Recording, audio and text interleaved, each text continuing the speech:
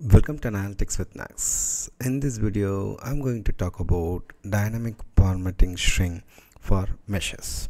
Yes, if you have a measure and based on your dimension value chosen, this measure should display different format.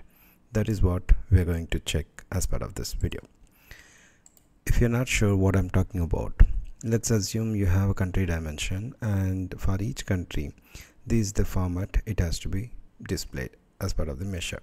Meaning, if you choose Australia, your sales amount should say the $1,000, assume $1,000 in Australia sales, AU 1,000, something like that. So similarly, if it is in Japan, assume the total Japan sales is 2000 yen with this format. So that is the whole objective of this video. How to achieve it? Let's try to check it out as part of this video. This channel contains free content that covers MS BI, Power BI, fundamentals of Azure. Please utilize this free content. Share this channel with friends and colleagues. Let's go to Power BI. So let's see. Right now, if you see the sales amount, right, I have a different territory here, and if I choose sales amount Canada, Germany, United Kingdom, I get different values here.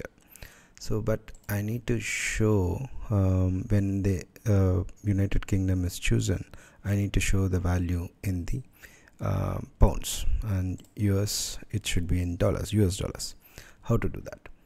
Let's go back to our design. Like, I have dim territory sales where we need to add a format, similarly whatever we have seen in the diagram.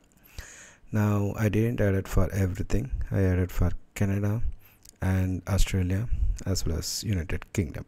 For all other things, I have put it as a dollar for simplicity.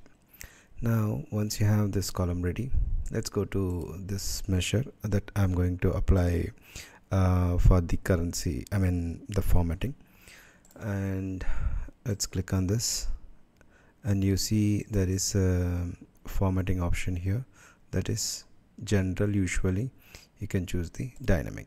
Once you choose dynamic, there is option over here, format. So this is the default format that will appear. Instead of that, I need to select the value from the territory format. Territory, I have a format, and if there is nothing was chosen, then I will go for the default format, that is hash comma 0 comma 00. That will be my format. Then close. That's it. So once you are done, you see United States, if nothing was chosen, none of the territory chosen, it will be by default format. As we see, Australia has a format. When you choose Australia, the sales amount dynamically formatted, because when we see here the territory, sales territory for Australia, we have given AU. Let's choose United Kingdom. It should be pounds, so the value changes accordingly. So it is very simple as that.